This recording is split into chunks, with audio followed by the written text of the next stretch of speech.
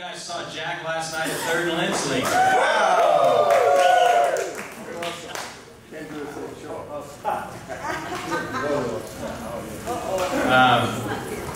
Fantastic show. I heard many of you guys put up pictures for that, and Jack has since hurt his back since then, since he walked off stage for that. Yes, I saw a picture on Facebook today of me playing a note, and I'm all crooked and bent over, and I'm like, that's what did it right there. That high note. But it's feeling better now. So honored to have Jack here with us, and we'll play a little bit, we'll talk a little bit. If you guys have questions about things, just kind of shout them on out, and Jack will answer as many as much as we can. You want to just do a little blues or something? What key? Maybe F. F.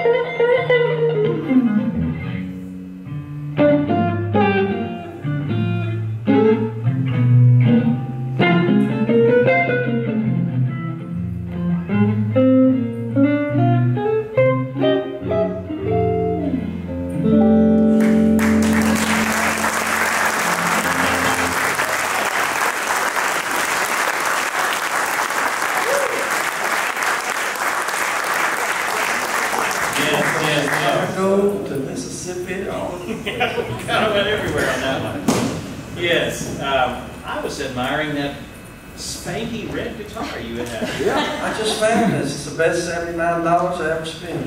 Yeah, that's just a little Squire Strat, isn't it? That's a little Squire. I found it at Sam Ash. It was hanging up on the wall. Used it. And the guy was trying to talk me out of getting it. And I said, no, I want that red one. He said, that's the lowest of the low. And that's what I want.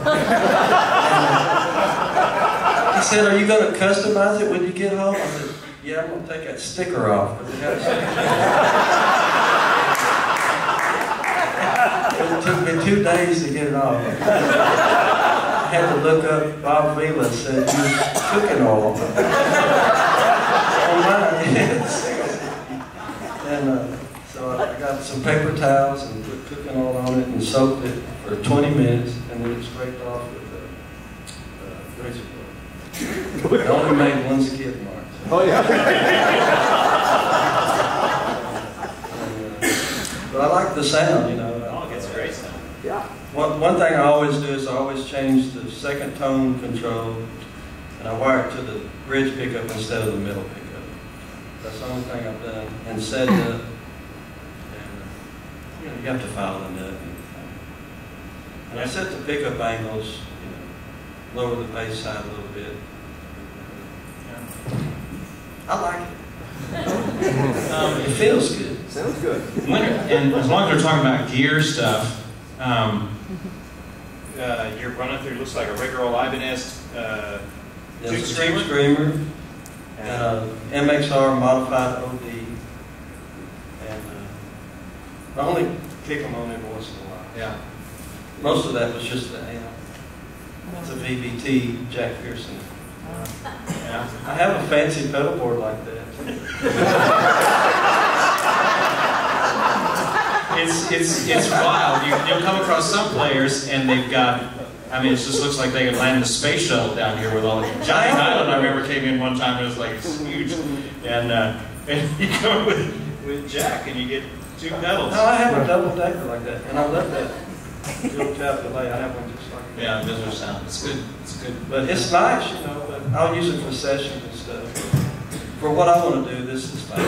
Can you show us the difference between the two? Because the two got 2 overdrives there, basically. Yeah. So this is clean. This is the MXR.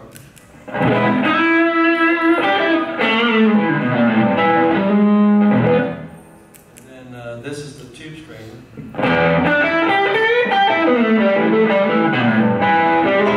And then sometimes I'll use both together.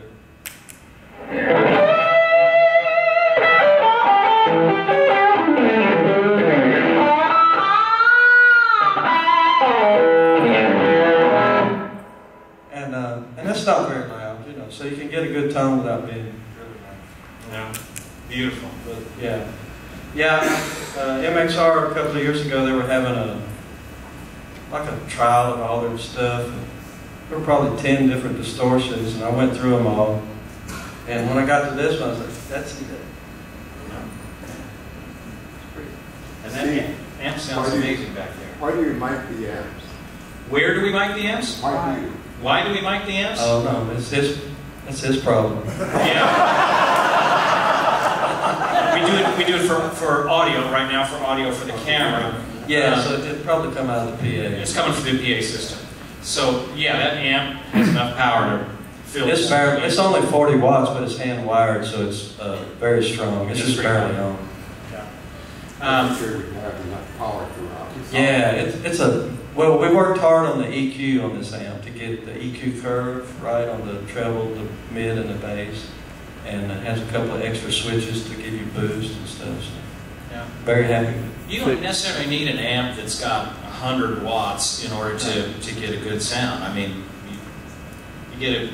I've seen some beautiful little amps that Will McFarland plays their little Princeton. I think it's got like a 10 Oh yeah, I've got speaker in a it. Champ, Blackface Champ I use a lot, and I have an old Silvertone amp that's like 15 watts like a deluxe. Yeah. It's a beautiful sound. But for live, I like this one. Yeah. He records nice. Yeah. Yes, Paul. Yeah. So last night you played 3 different guitars. You had I guess it's the same red one you were playing today. And Yeah, I played this one a last white one and another one. I don't remember the color. Avatelli. Okay. Yeah. So why did you play a different guitar on a particular They each song? have different tones, Was it I the tone? think, and they feel different. Of course, with the Telly, I try to mimic my hero, Roy Buchanan, you know, so... It's not alternate to tuning. Yeah. The color matches the song. yeah, it's got a totally different Just tonality. thing, yeah. And though I have a white Strat, I brought it today too, but it's my main guitar. But this one has a little bit different mid-range to it, so it's really. And I've used it for some alternate tunings last night also. Can you take us through just the sounds of each pickup selection? Yeah. This is the neck pickup.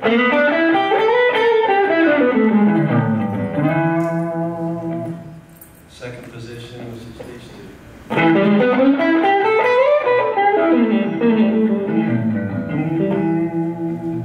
Middle.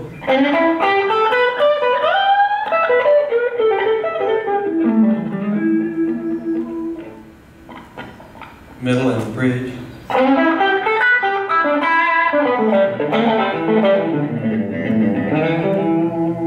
And this is the bridge.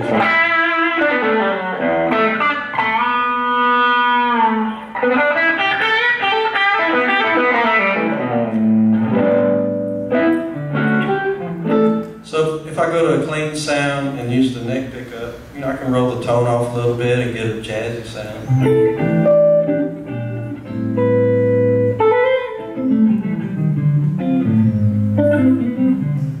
Then switch right to the bridge.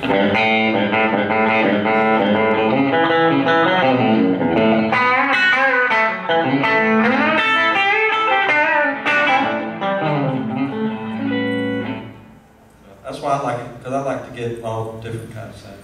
Yeah. Learn to adjust your instrument, because you can get a whole lot of sounds out of one instrument. See there, like you can touch a pedal or anything. And we got all these different sounds out of just your pickup selection. You can play with rolling the tone off, rolling the volume knob. You're doing a little bit of volume swell stuff in there as well.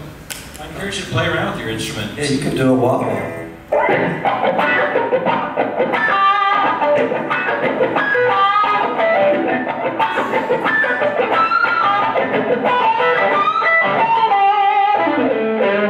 Which is, explain what you're doing there, because that is the coolest effect. I use the fourth position, so it's the bridge and the middle pickup. I roll this tone control off a little bit, which is the bridge pickup, because I rewired it. And then I just let the pick show through just a little bit. It's hard on the fingernail because I hit the strings with my fingernail, the side of my finger, the pick, and the side of my thumb. So I have like 3 or 4 different tones. And so as you're going down,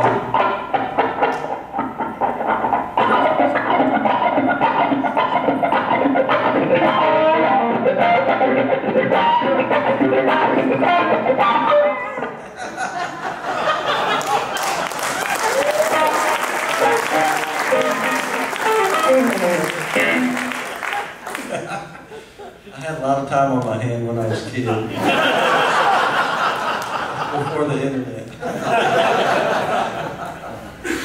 How'd you get started playing, Jack?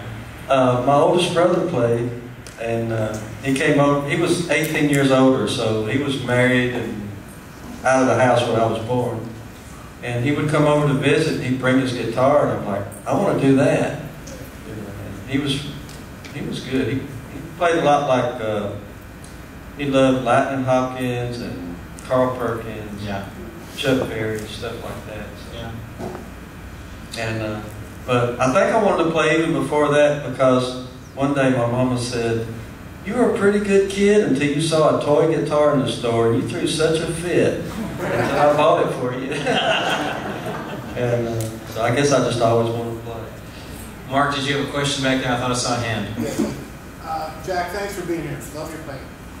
My question is, when you're improvising, how far ahead is your brain from your fingers with the notes you want to play? I mean, are you already in the response in your mind when you're doing the call? I mean, how? It's a little of everything. Sometimes I surprise myself. I go, oh, what was that? That's when you're really improvising. You know what I mean? But you got to have a pretty big vocabulary of, you know, your favorite licks and things. And, you know, like that blues we played. We played so many variations of the 12-bar chord changes, you know, because you can do all of that against different chords. But yeah, I mean, I've got my favorite licks I'll fall back on, but when I'm really improvising, I don't know what I'm doing, you know, and it's a surprise, and it keeps me young. But you can't always do that on some music, you know. I've been fired a lot for doing that in band. I got fired from the opera a couple of years ago for improvising too much. I did. Yes, in the corner, question. When did you come to be with the Allman Brothers? They were my favorite band when I was growing up, so I learned all of their stuff. And a friend of mine, Warren Haynes, had just joined the band. I'm like, how come there wasn't any auditions? You know?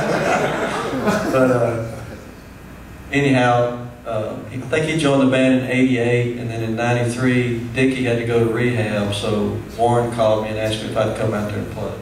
So that's how I met all those guys. It was through Warren Haynes.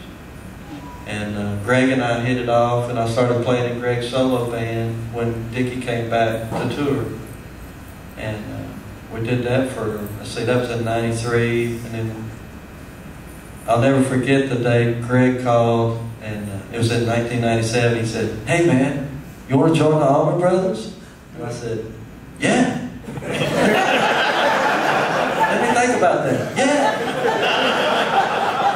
But it was such a shock, it took me like, I don't know, maybe 2 seconds to answer. But anyhow, that's how all that started. Then I have tinnitus, really bad ringing in my ears, and it got worse when I was in the Allman Brothers because the stage volume was just incredible. Dickie was using like 3 100-watt Marshalls through the JBLs. And it wasn't even in the PA, it was all coming off the stage, you know. And I was wearing earplugs, but it was just beyond that. You know, it goes around the bones and gets into your ear. But anyhow, that's why I had to quit the band. And it still bothers me. But it's gotten a little bit better, you were saying? No, it's actually gotten worse. Yeah, I mean, I was at a festival back in April, and it just put me over the edge. Is there anything you can do for it when it starts acting up? No, I've got earplugs in right now. Anything sets it off. Really? Yeah.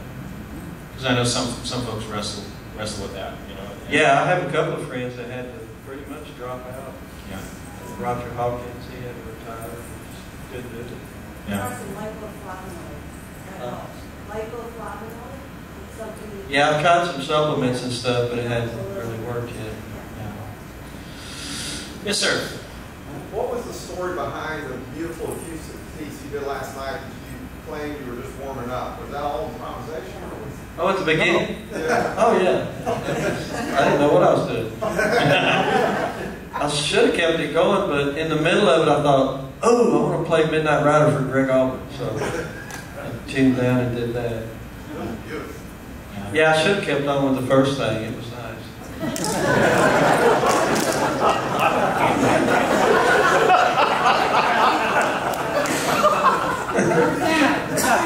It's a loose thing, you know, it's a high-pressured show.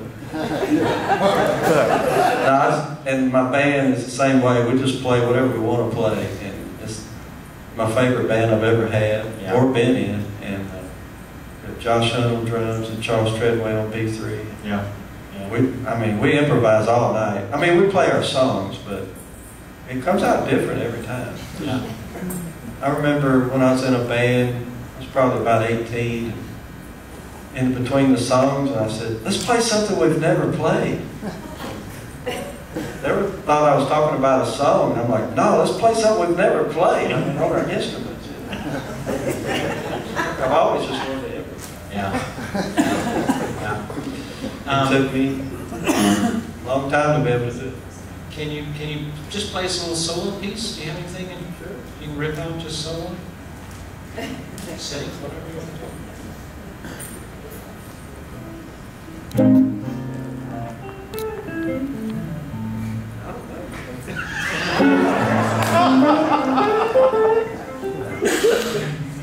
Or we can jam on something else. How about something you've never played? You never played. All right, yeah, I'll play something I've never played.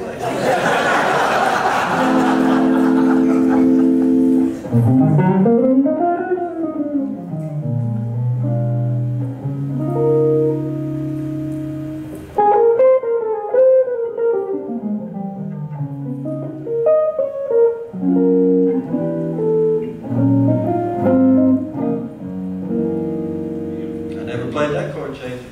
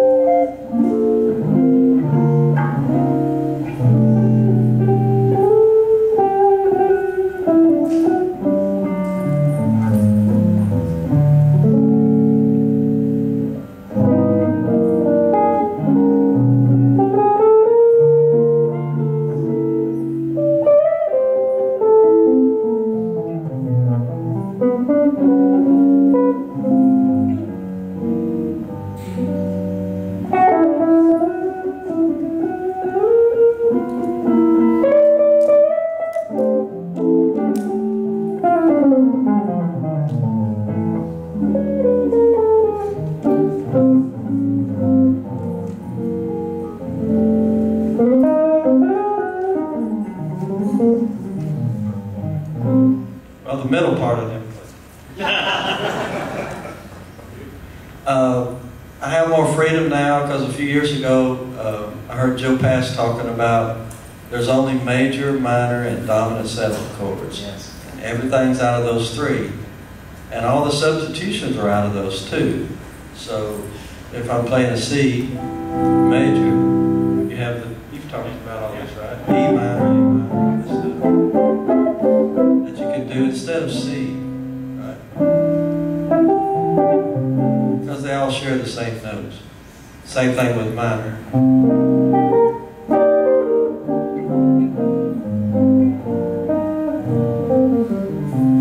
So there's majors that go along with that minor. Same thing with the dominant. So when I'm improvising like that, that's what I'm doing. Just letting my ear, like if I start with this, I want to keep the top note. I might go to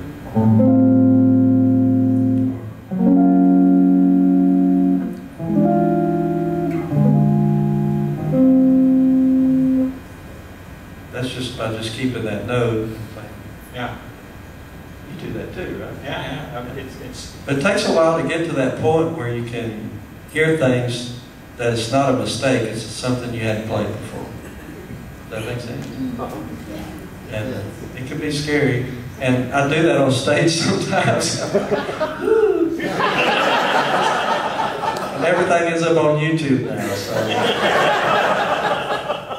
That piece you played last night, could you go back and do that again? Or was that... The first thing? Yeah.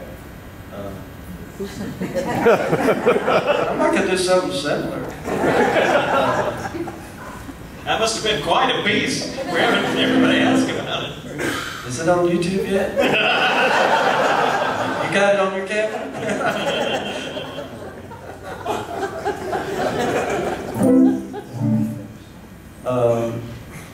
I've been working on a song for a while that goes from like A minor to B flat major 7, and so I was going into that. I thought I was going to do that, and then for some reason I started thinking about Greg. switch songs. But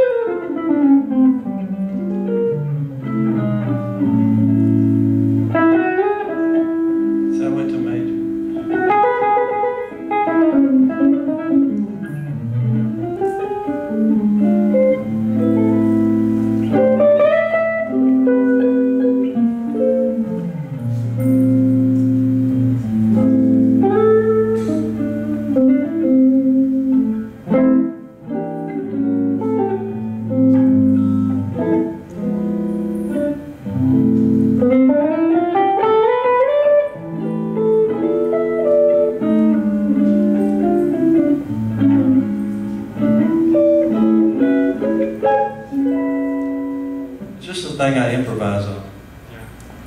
It comes out different every time, but I like it. It's kind of peaceful. Jack, talk to us a little bit about practicing. And I know some players, they kind of work out their songs and then they just perform them. They perform that song. And there's other players that are really, thank you so much. Practicing, always coming up with new stuff. And Jack is just kind of, I know that just rumbles in you all the time, thinking of new things. And how do you work those ideas I'm always out trying on to your learn instrument? something new. And I have a practice routine that I do when I can. And, you know, I mean, some of it has finger stretches. You know, we talked about this before, where you stretch your tendons. We did I that have this morning. played so much, I have trouble now, but I don't want to get that carpal tunnel. You know, Yeah. so I'm trying to prevent that. Any other ones that you found are helpful? Just if I warm up and stretch, do it before I go after it. Yeah. And what about just kind of daily Well, keeping yesterday your technique up? I was working on this. It seems silly, but I mean, I have trouble with this right here, so some days I just do this on different strings between the third and the pinky. We were just talking about, remember we just talked about that this morning. Now those two particularly are just so they're not as developed as 1 and 2, so you have to really work on those to get the facility. Yeah, when I was probably 12, my brother-in-law showed me how to do this, just each finger on each string. And I still do that to warm up, go backwards.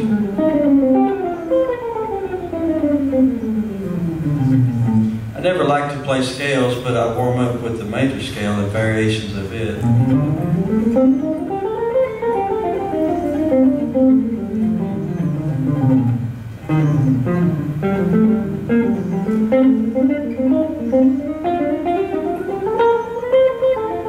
Just stuff like that, just to get the fingers going.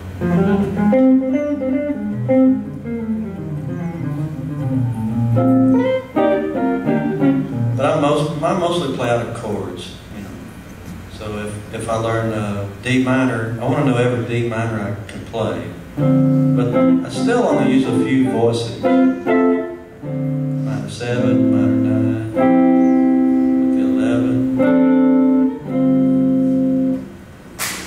That's a minor 7, but it has a 4th in the middle. And it's just this. You just raise up your third finger.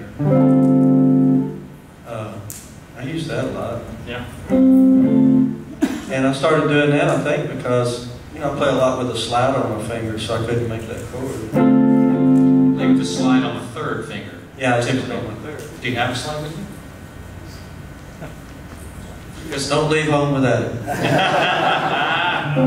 So when I was first starting, I've been playing about a year, and my brother Stanley came in with a slide, and I love telling this story. He said, "Hey boy, you need to learn how to play a slide." And I said, "Well, how do you play?" He said, I don't know how, but you need to learn.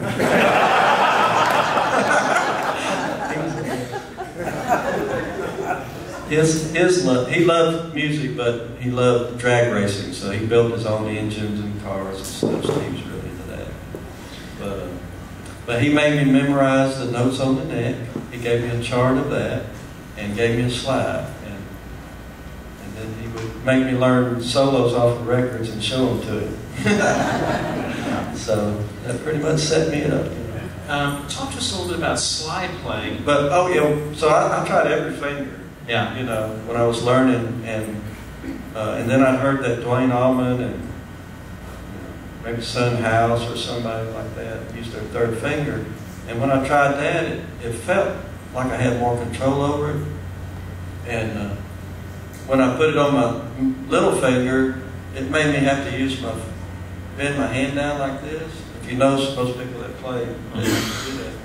But with this one, it just felt more natural. And then I found out that, well, you have to build strength to be able to keep it off of the strings. But I found out I could play all these chords.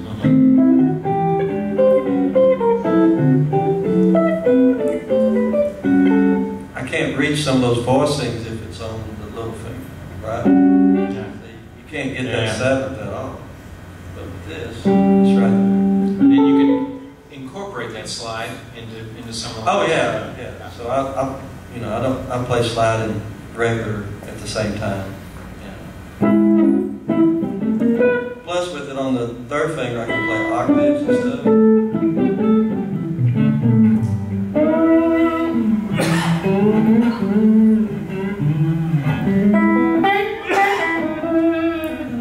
Bless you.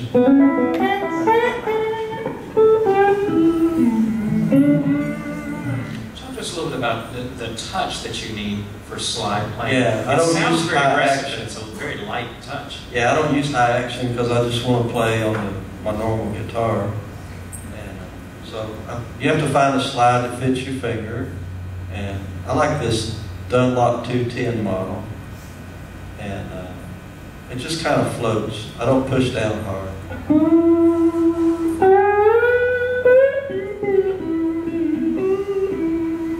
And you're also doing some muting down here with your I'm muting with my right hand. If I'm some stuff I play with a pick. It's a different sound. And then I'll put the pick between these two fingers, and then I'll use my fingers to play.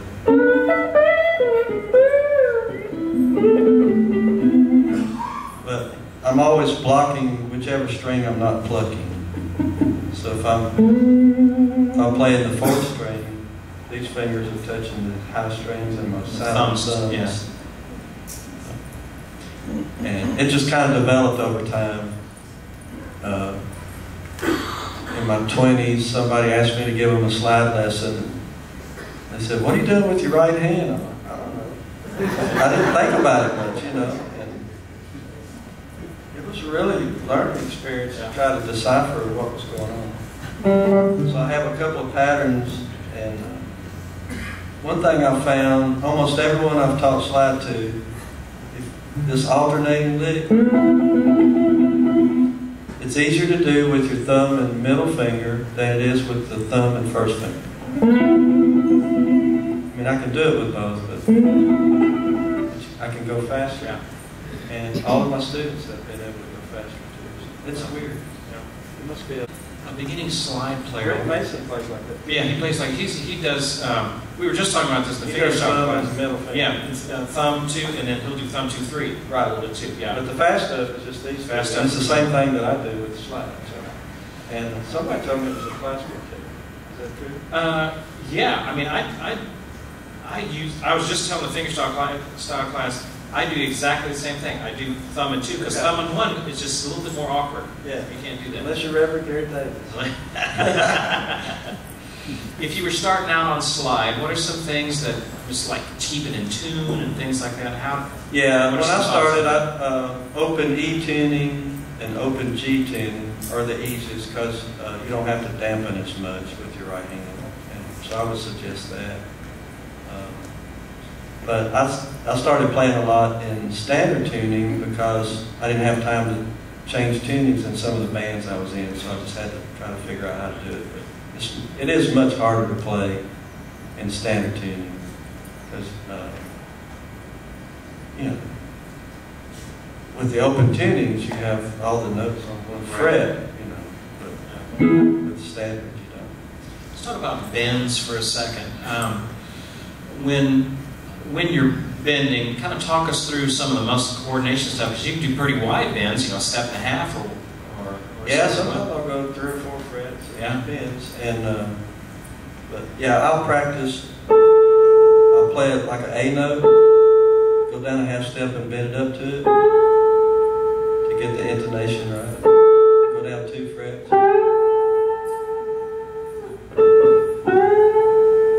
And that's 3 frets.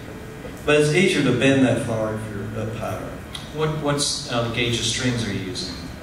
This is a 9, but it's a 12 on the B string. I don't like the 11. It's too light. So it's 9, 12, 16, 24, 32, 42. Special set? I mean, there's... Well, no, I have to buy a second. You have to buy a second set. Yeah, and change it out. Yeah. I don't know why they do that. Most of the companies go 9, 11, 16, but it's not balanced. Yeah. So, Same type type of for set 40 years, I have to change the B string out of this. on all your guitars. Same. Yeah, so now I buy them singles. Yeah. Yeah. But no, some guitars I have 10s, some I have 11s. On acoustic I use 12s. That old silver tone I have 11s on it. You know, the 11 set and the 10 set are balanced, but the 9s aren't. I bet you they don't play guitar. And they won't listen to me. Can you illustrate a few, just do some stuff with bends? Yeah, so and when I'm bending with my 3rd finger, I'm always backing it up with the 2nd. So I can't bend this string just with my 3rd finger. It hurts. So I'll use these 2 fingers, right? And I use this side of my hand to as a fulcrum for the leverage.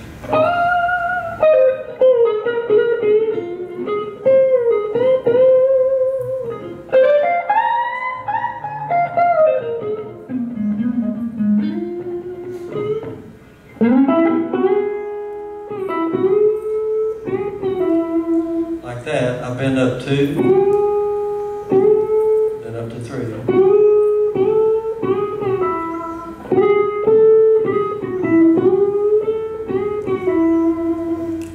Try to spend some time on the intonation.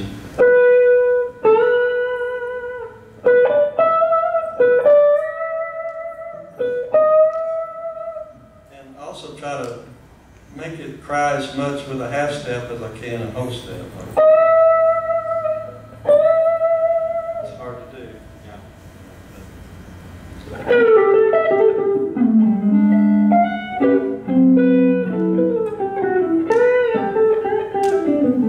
So I mostly bend with my 3rd finger and using the 2nd as strength, you know, on the fret behind it.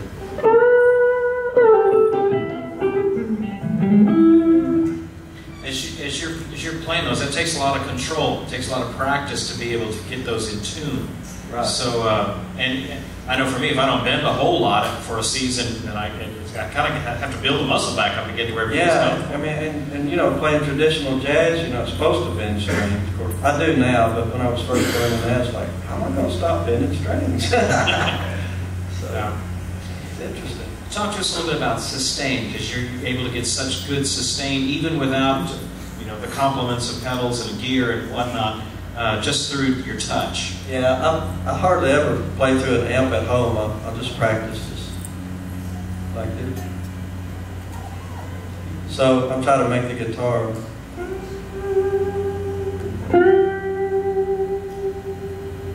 If you can make it ring as long as you can by yourself without the amp's help, then when you get the amp, it's a distortion, it'll really ring.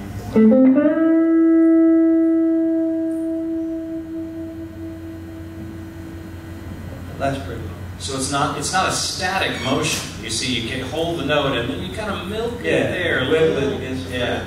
And that's what gives it a little bit more. That's without moving. Yeah. It lasts a little bit longer. Yeah. And also, I don't hit the string so hard. So if I hit it hard, so it's fatter and lasts longer if I use a medium attack. That's soft.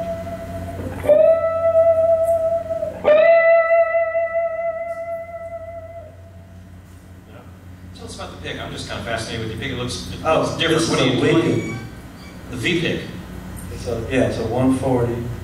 And, Or is it Wigan? Wigan, yeah. Oh, okay, okay. W-E-G-E. WEG, and they're made overseas somewhere. Yeah, somewhere in Europe. Yeah. And I wrote the guy, told him how much I liked his picks. He never answered me. I just wanted him to know that I loved his picks. And but they come in black and white. Yeah. And I think the white sounds better. You don't see them around very much. Russ Bierenberg turned me on to Yeah. Wigan picks. Yeah. And especially for kind of flat picking kind of stuff. Yeah. A little First bit time I aggressive. saw, well, I think I have. Not many First places. time I saw the bluegrass guys using them. Yeah. That's cool.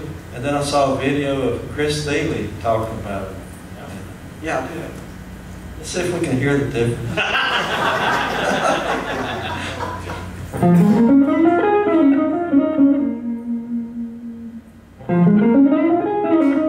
Oh, yeah. Can you tell? It's night and day, isn't it? I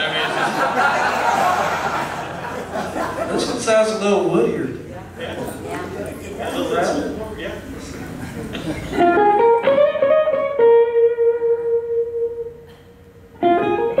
It's a little softer or something. They say they won't wear out, but I've wore out a bunch of them.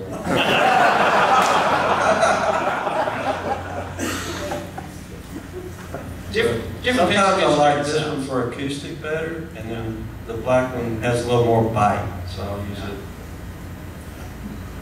Fascinating how much a pick will change. Pick can change how your sound is. You don't think about that too much. You Oh, kind of- I've used every kind of pick imaginable.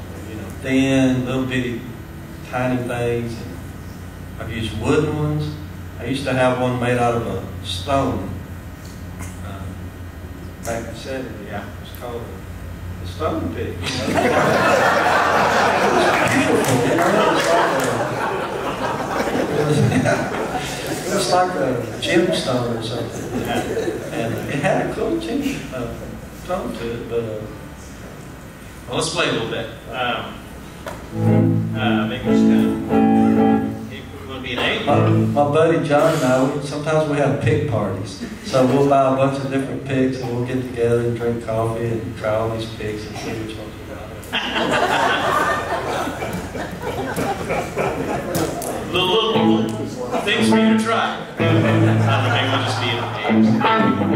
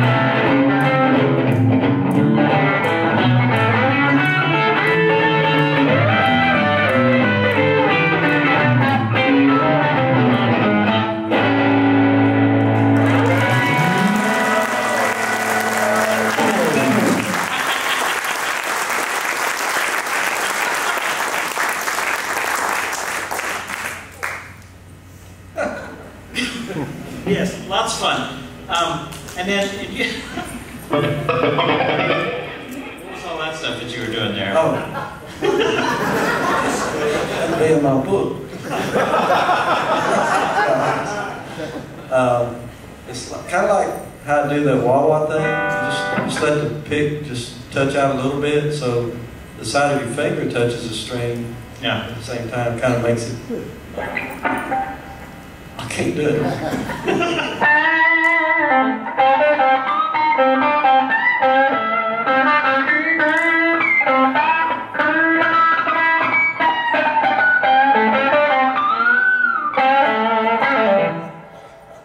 So many players do that different ways. Like you're doing it with your, you have a pick, but it's also touching with your first finger. The pick and the side of my thumb at the same time. Inside of your thumb at the same time. My side of my thumb is doing the harmonic.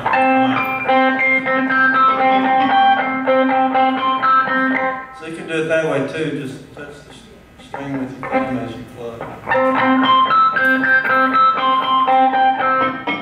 I do it with touching the top of this nail. So I'm playing.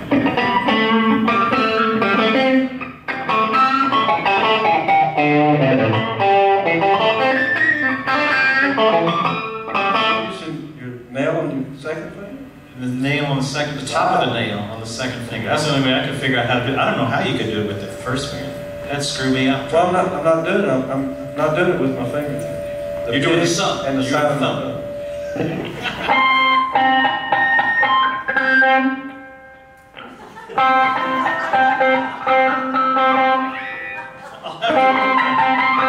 Now, when I'm doing an upstroke, I'm using the pick and my finger. Yeah. That's why I'm getting two different sounds.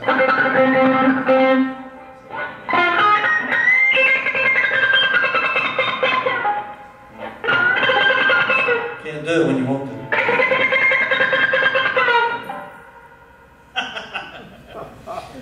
It's hit and miss. Sometimes it won't do it.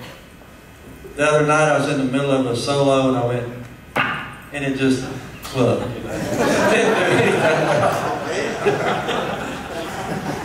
Harmonics are tricky things. Yeah, Roy Buchanan was the best at it. Yeah. I've seen some fingerstyle guys. We had him on the show. Pierre Ben-Soussan, he's from France. Are you familiar with him? Oh, gosh. World Guitarist of the Year, Guitar Player Magazine's World Guitarist of the Year a few years back.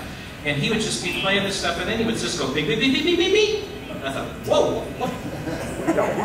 How did you do that?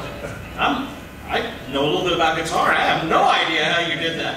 And he was just, you know, play around with it, and eventually you'll get accurate at it. And you just beep, beep, beep, beep, beep. You got another octave or so of harmonics up there. I thought, that's really First time I tough. saw somebody do this, you know, so it's just that harmonic right there. Oh, wow, how cool is that? And it helps when you have a little bit of distortion on it. That kind of excites those harmonics a little bit more. So this guy, was he doing Acoustic. acoustic? Yeah. So was he hitting Deep's harmonic? Yeah, and then he just kind of went ding, ding, ding, ding, ding, just kept hitting them up here. And I thought, oh, that's, you know how hard that is to catch that exactly? Yeah. Well, you know, Jeff Beck, he'll take the slide and go up here and play melodies. He knows exactly where all those high notes are, way up here.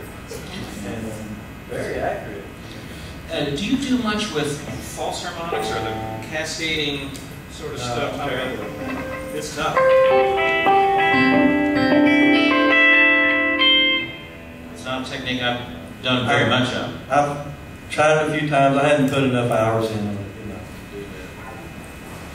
When you're trying to learn a new song, how do you approach tackling it? Like an instrumental song, like maybe a Gary Davis song or something like that. How do you just approach grabbing the? The older I get, the harder it's getting to be to do that. You know? I used to have so much patience to sit with the turntable and scratch records, you know. The last Gary Davis thing I learned probably was "Oh Glory," or that. Play a little bit of it if you can. What was that? Cincinnati Rag. But just to get that little movement,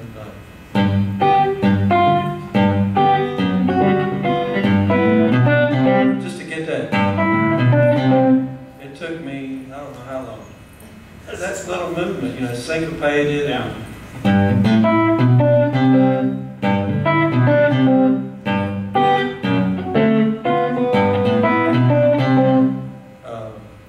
I don't know.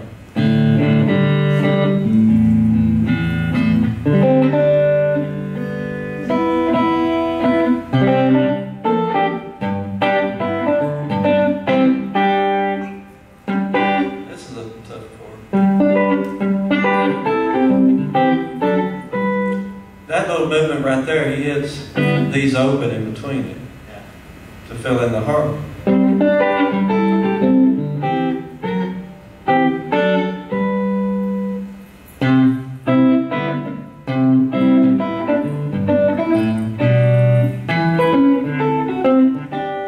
But I've tried to come up with variations on that, so it's kind of hard to.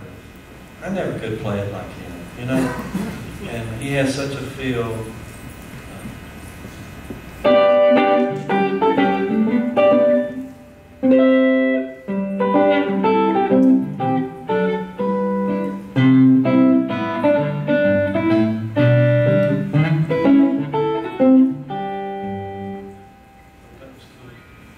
You can never play it like him, and he can never sing it like you. Can you sing that? Will you sing that for us? Yeah. You like this song? Yes.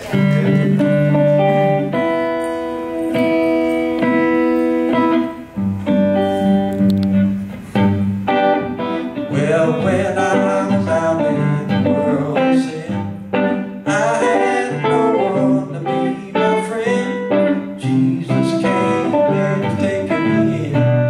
Glory, hallelujah. One day while Jesus was passing by, he set my sinful soul on fire. He made me laugh and made me cry. Glory, hallelujah. Oh, glory, how happy I am. Glory, how happy I am. My soul is washed in the blood of the Lamb. Glory, hallelujah. I was out in darkness and I could not see. Jesus came and rescued me. He cleansed me from all victory.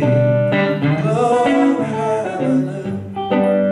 I'm proud, baptized, and the Holy Ghost filled. I'm out here to do my Master's will. I must keep going, I can't be still. Glory, hallelujah. Well, he gave me a horn and he told me to blow. Go in peace and said no more. He led me away to the upper right shore. Glory, hallelujah. Well, thank God I got over at last. Thank God I got over at last. My feet are planted in the narrow path. Glory, hallelujah. Yes, glory, how happy I am. Glory, how happy I am. My soul is washed in the blood of the Lamb. Glory, hallelujah. Yeah, glory, how happy I am. Glory, how happy I am. My soul is washed in the blood of the Lamb. Glory, hallelujah. Oh yeah.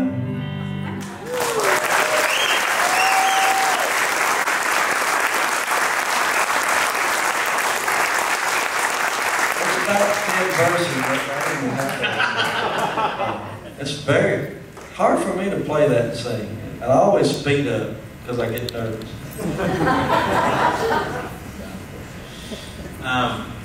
Any more questions for Jack? We've got a couple of hands up. John, what do you got? Is there a difference in sound between a glass slide and a metallic one? And what would you choose one over the other? Well, I like both for different things. You know, the metal slides are harder sounding. I like the glass. I get more overtones out of it, and plus it's lighter, and I can play with low action. But I have a slide that's made out of bone. That's nice. It's really nice for acoustic, but it's a specialty slide, you know, nothing I would carry around. Cool. Anything else? Greg, what do you I've got? got all kinds of slides. You know, you just have to find what works for you. I've heard you mention on a couple different occasions where you talked about wiring the tone to the back pickup instead of having it for both. Right. Is there a particular reason you chose to do that? Yeah, I just like the way it sounds better, and I'm always rolling this down and up to get different tones out of the bridge pickup. And if it's wired to the middle one, this one's just wide open. I'd rather not have a tone on the middle pickup.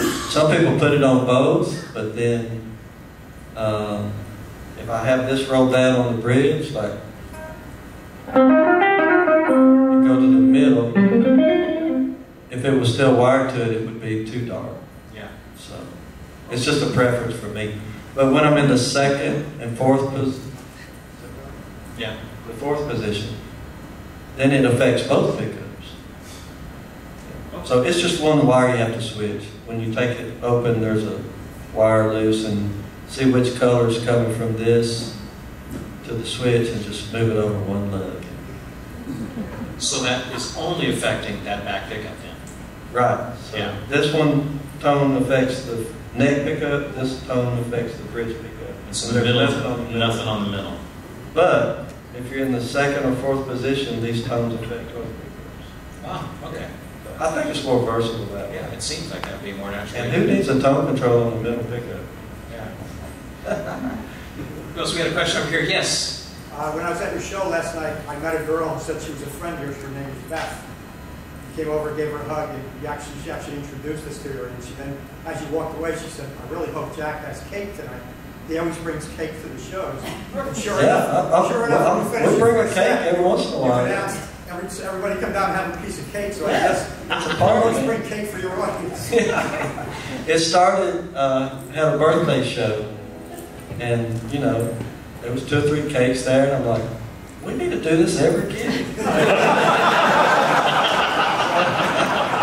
For the last half a dozen shows, we bring a cake every time. So we take a break, and whoever wants a piece can have it. Very cool. Yes, way in the back there. Other than paying gigs, how much time do you actually spend playing in a day? In a day? Depends on the day. I mean, yesterday I didn't get to practice much, and so we played last night for almost 4 hours, and then when I got home last night, I practiced. You know, my nephew's staying with me, so I was like, I know I need to take a shower and go to bed, but I want to play my guitar, so got out the guitar and I played for a while, and then Yeah. just love to play. Some days I don't get to play, you know, and I miss it. But if I can play a little bit every day, I like to play at night before I go to bed. When I get up.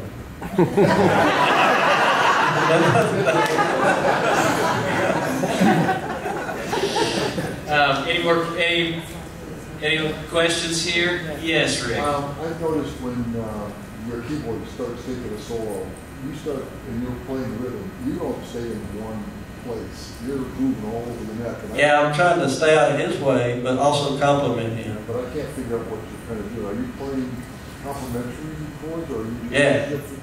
Well, you know, like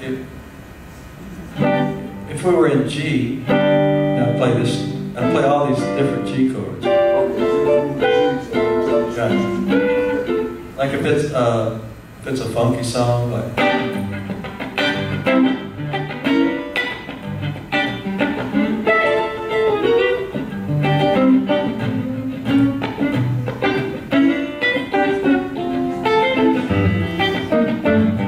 So all that goes in G, you know, and if he's up high, I won't go up there and get in his way, you know, so I'll stay down here.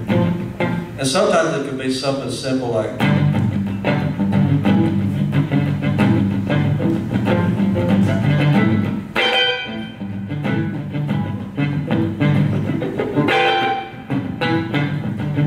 so that's like a trumpet or a horn stem, you know, like a big band, so.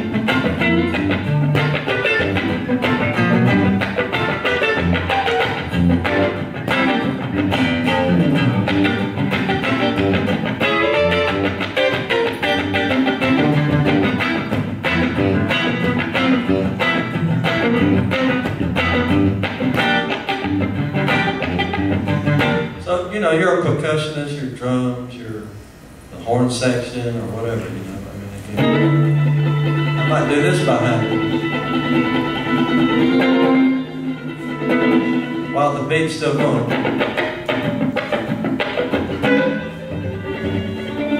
Still building tension.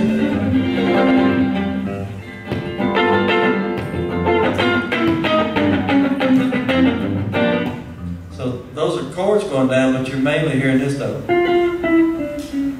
Right?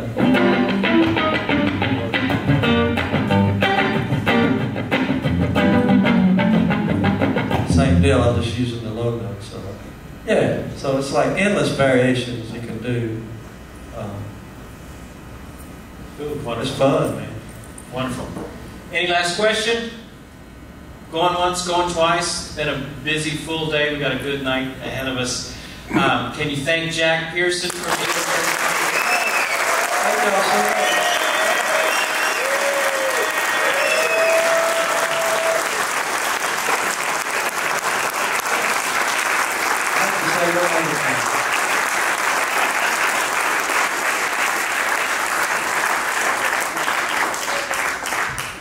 It doesn't matter what level you're at with your playing, just enjoy it, you know.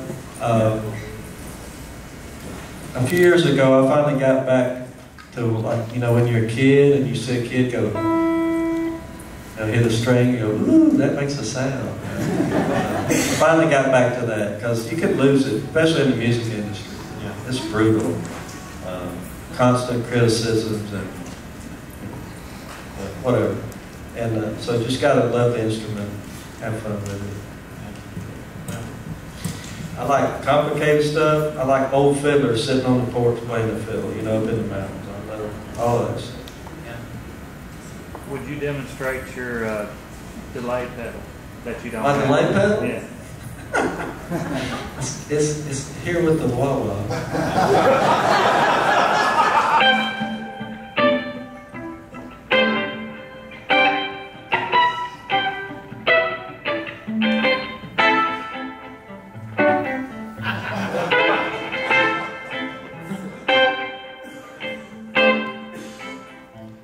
Hit it loud and then hit it soft.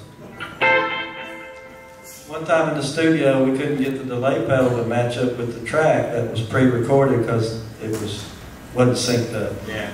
And so I finally just turned off the delay pedal and just did it like that, and everybody's like, "What did you do?"